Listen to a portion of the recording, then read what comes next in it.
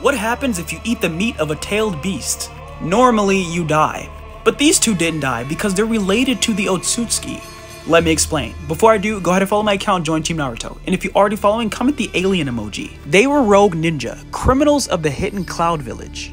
They were unusually powerful. They were so strong that their team was able to take out the second Raikage and the second Hokage.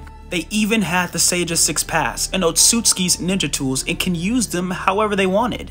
The Raikage believed that they were descendants of Hagoromo. A descendant is a very close relative, which means that these guys are probably really old, and likely the grandchildren of Hagoromo.